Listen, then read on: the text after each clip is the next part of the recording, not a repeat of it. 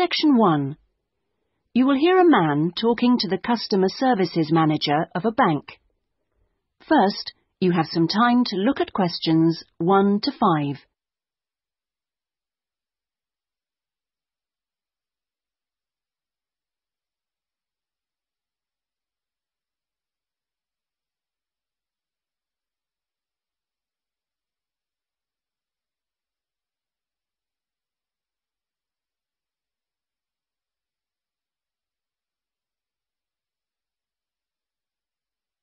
You will see that there is an example that has been done for you.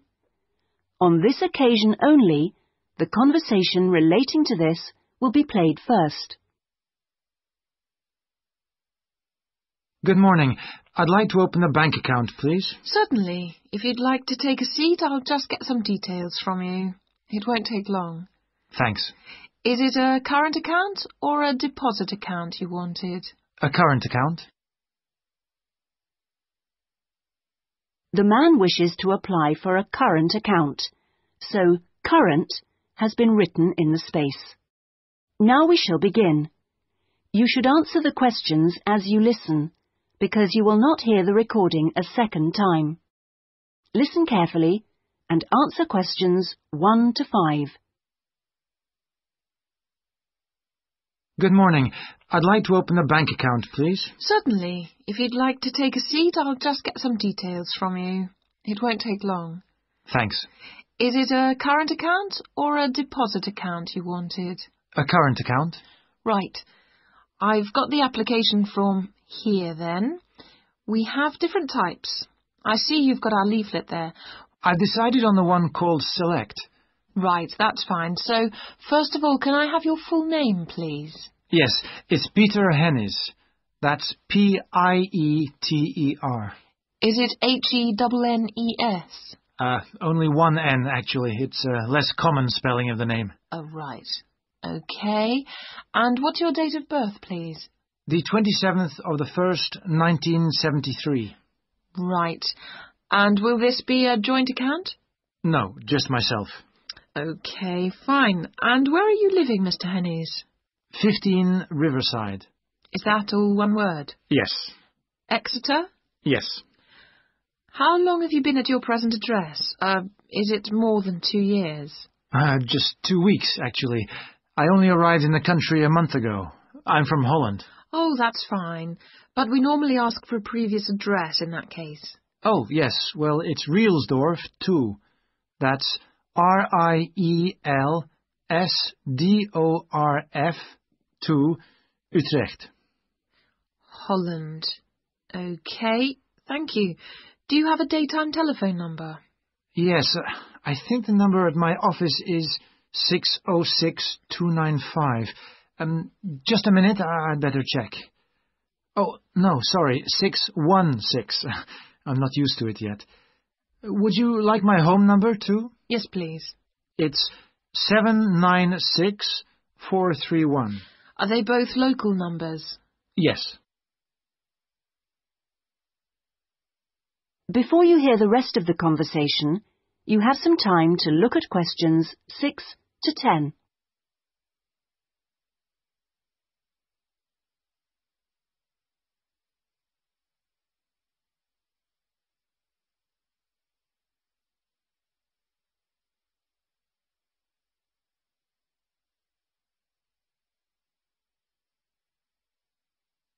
Now listen and answer questions 6 to 10.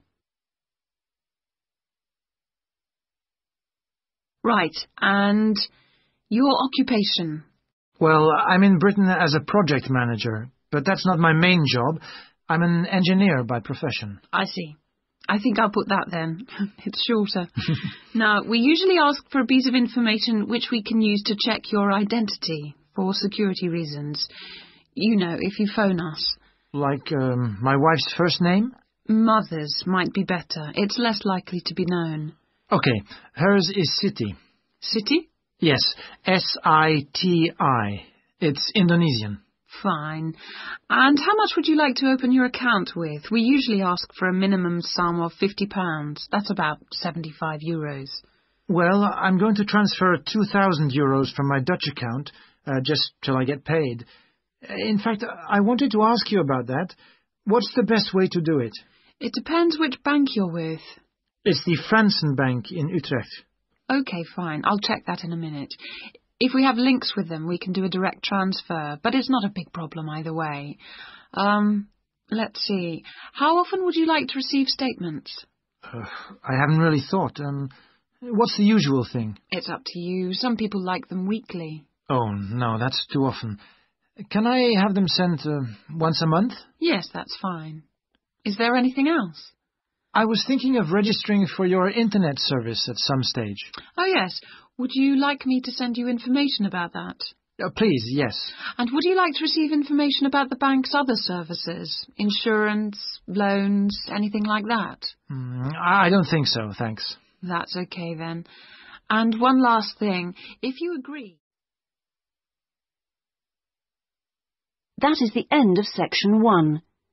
You now have half a minute to check your answers.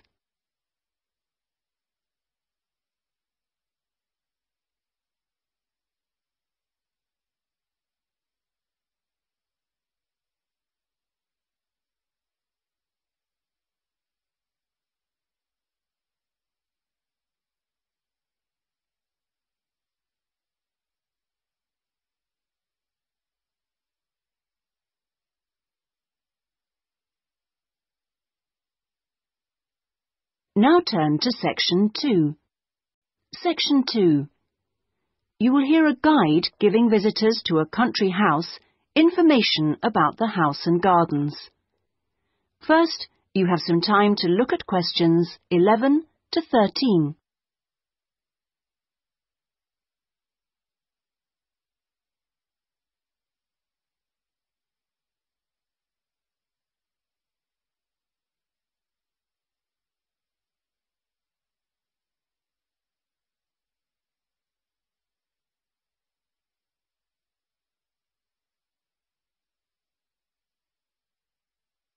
Now listen carefully and answer questions 11 to 13.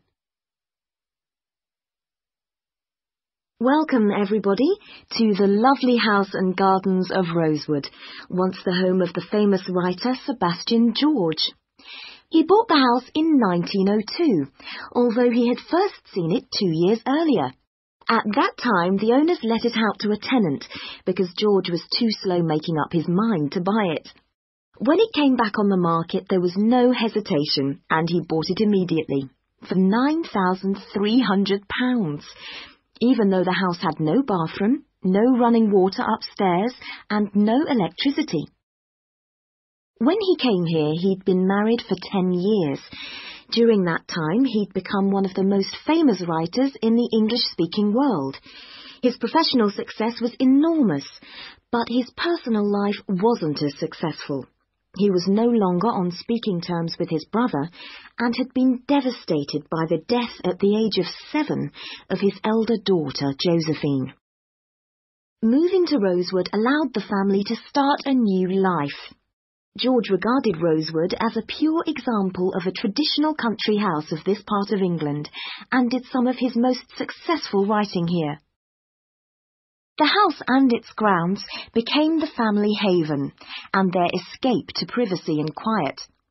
The walls and the mullioned windows were built of the local sandstone.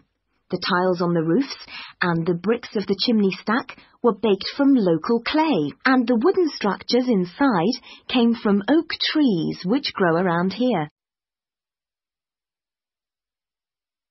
Before you hear the rest of the talk, you have some time to look at questions 14 to 20.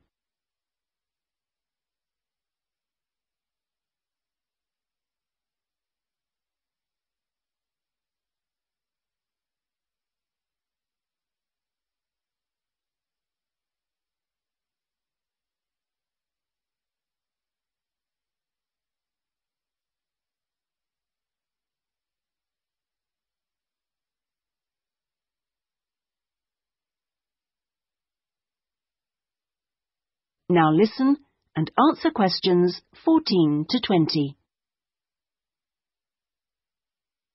Now, please look at the map I've given you of the house and gardens. We're here at the information centre. Follow the path marked with the arrow, and the first area you come to is the orchard on your left. As you go further down the path, there's the kitchen garden on the right. And as you go round the first sharp corner, you will find to your left an area where different types of pear tree have been planted, as well as some lovely flowers. And this is known as Pear Alley, designed by George himself. Next to this is the greenhouse, where some exotic plants and fruits are grown. Follow the path round the second corner, and on your right you will see the entrance to the mulberry garden, with its 500-year-old tree. Past the mulberry garden, follow the path until you reach the front of the house. I suggest you spend a good hour wandering around this lovely building. A guide takes visitor groups round every 2 hours. If you would like to purchase any of George's books or other souvenirs, then leave the house by the side entrance, where you will find our shop, which is situated between the house and the garage, which contains the magnificent old Rolls-Royce car, which used to belong to George. I expect by this time you may also be in need of a rest and some refreshment. Most visitors are, so why don't you visit the tea room on the far side of the garage? If you have time, there is a lovely walk down towards the River Dudwell. For me, this is the best part of the estate. This isn't on the map, but it is all clearly signposted. You cross the field, which spreads along the banks of the river. In spring, this area is well worth a visit. Spend a minute or two watching the water pass by underneath as you cross the footbridge, and then continue along the river walk through the woodland. On a hot summer's day, the trees along this path provide welcome shade. Eventually, you come to the watermill, which used to provide the electricity for the house, only about 4 hours every evening in George's time. And finally, for those of you who would like to see stunning views of the surrounding countryside and who are a little bit more energetic, when you return from the mill, take the first turning on your left and climb up to the viewpoint. You won't regret it. Enjoy your visit. That is the end of section 2. You now have half a minute to check your answers.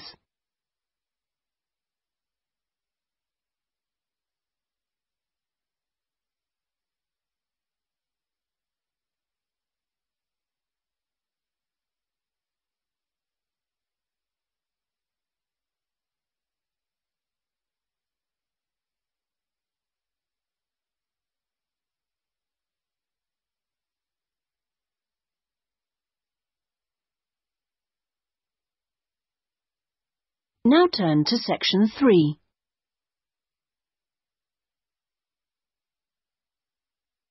Section 3. You will hear 2 students, Jack and Lucy, discussing a marketing assignment they are working on together.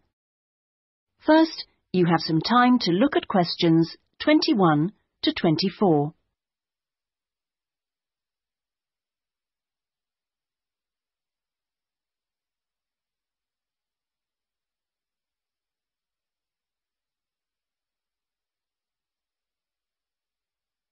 Now listen carefully and answer questions 21 to 24. Lucy, we really need to get working on this marketing assignment. We've only got 5 weeks left to the end of term to design it, carry it out, and then write up the results. Sure. Well, let's get started right now. Let's go over the instructions. What exactly do we have to do? Well, it says here we have to look at one area of the entertainment industry. There's a list of the different types. What are they? Music, cinema, theatre, sport, and eating out. Is that all? Looks like it. So we choose one branch of the industry and then we look at how 2 different groups of people use it. Is that right? Yes. And do we have to use any particular method to get our data? Can we mail out a questionnaire or do face-to-face interviews or maybe even observations? Well, actually, it looks like we don't have a choice. We have to do telephone interviews. OK. So at least we don't have to waste time deciding between the different methods. Yeah, that's right. Oh, and the other requirement is the number of interviewees. Not too many, I hope. 10? 20? Well, we have to do 2 groups, remember, and it looks like we have to interview 15 for each group. That's 30 altogether then. It's going to take ages. Yes, but remember we're working on this together, so we'll only have to do 15 each. OK, so those are all the requirements? Yes, looks like it. So, first, which area are we going to choose? My preference would be cinema, since that's where I spend most of my money. I don't think that's such a good idea. I don't think there are huge differences in the market there. I mean, you get young and old, male and female, rich and poor, all going to the same movies. Yeah, maybe you're right. Let's make it music then. Right. So, what 2 groups will we compare and contrast? Male and female? No. Most of my female friends like the same music as me. Different age groups will be much more likely to show up differences, I think. Before you hear the rest of the discussion, you have some time to look at questions 25 to 30.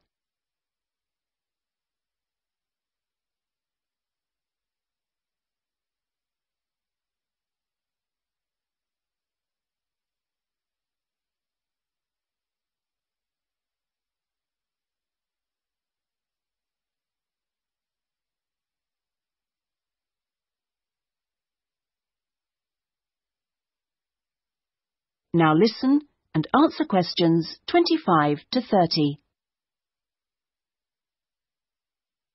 Yeah, I suppose you're right again. I'll take some notes, shall I? So, age groups. Well, what do you think? Maybe 25 or under for one group and 45 or over for the other group? That should show up differences. Right.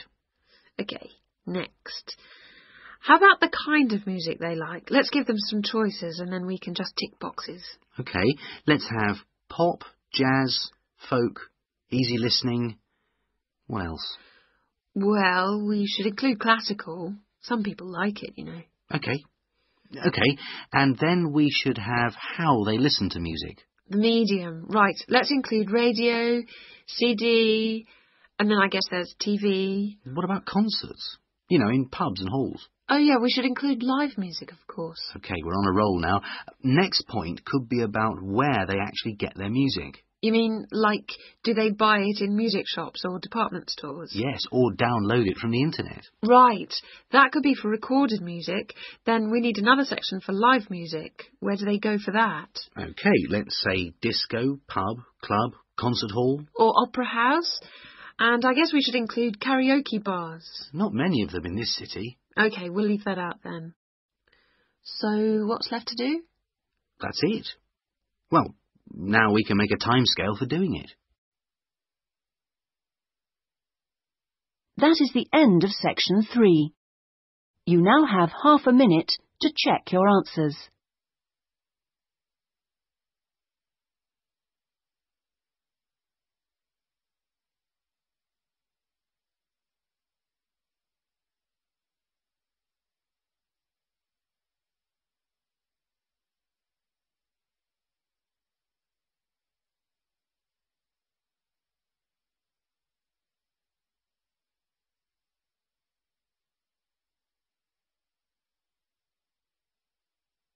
Now turn to section 4.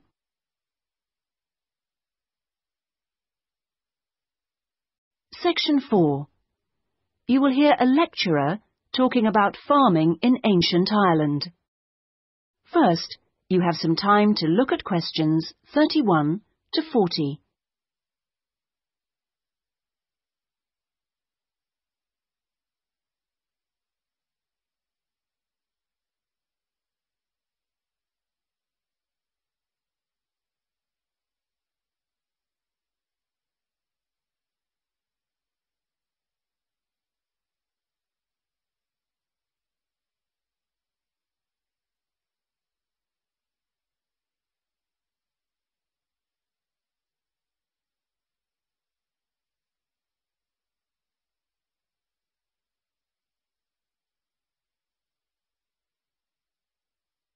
Now listen carefully and answer questions 31 to 40.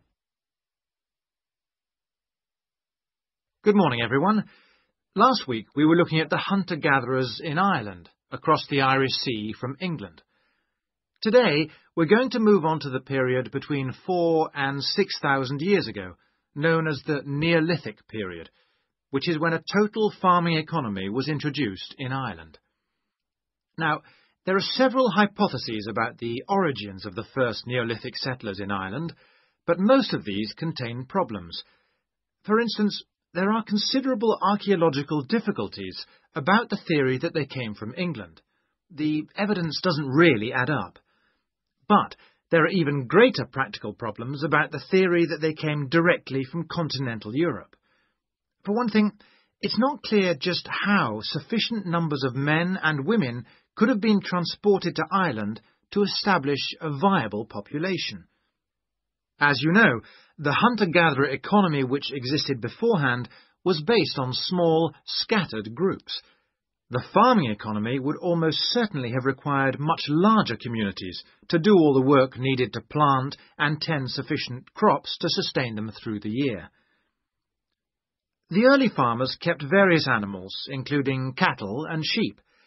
There's also evidence of pigs, but it is possible that these could have been descended from the native wild species. Now, we know from modern farming that if the level of breeding stock falls below about 300 females, the future of the species locally is at risk. So we must assume that from the beginnings of Neolithic farming, the number of breeding sheep would have considerably exceeded 300, and the national cattle herd must have been of a similar size. The question is how these were brought to the area and where they came from. It's usually suggested that the Neolithic settlers used skin-covered boats to transport livestock, but this method would have severely restricted the range of the colonizing fleets. The sheer volume of animal transport necessary means it's unlikely that this livestock could have been brought from anywhere further than England. What about crops? Well, two main cereal crops were introduced to Ireland during this time: wheat and barley, both in several varieties.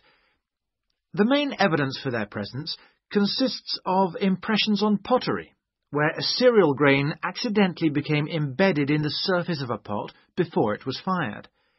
The grain itself was destroyed by the firing, but it left an impression on the pot which could be studied and identified by botanists.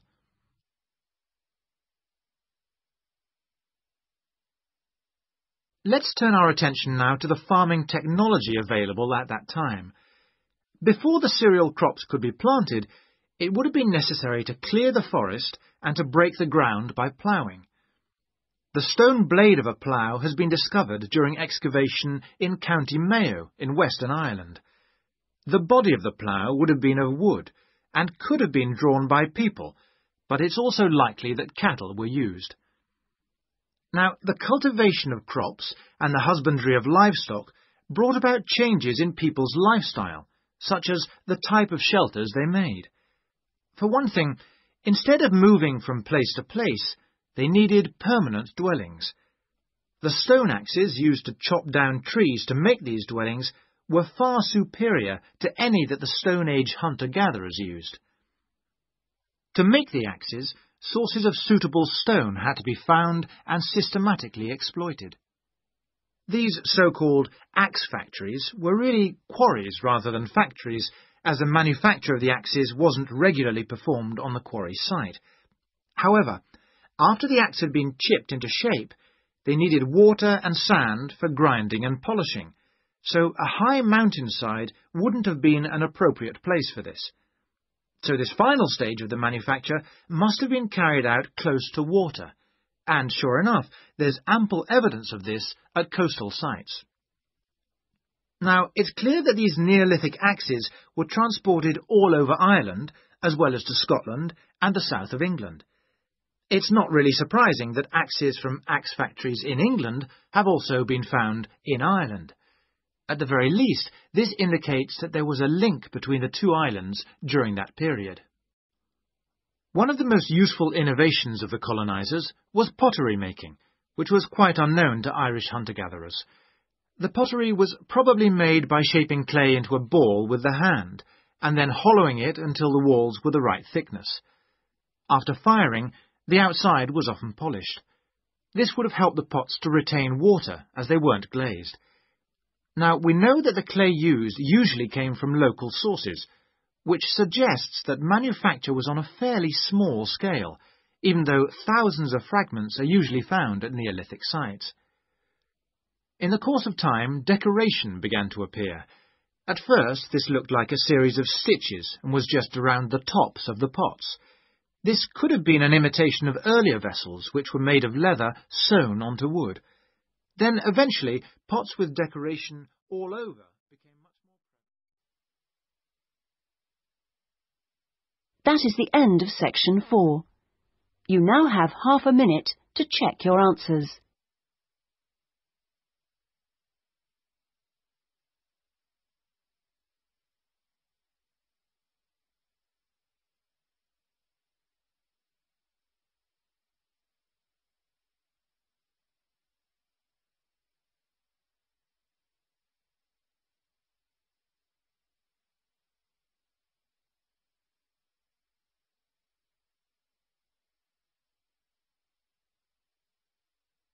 That is the end of the listening test.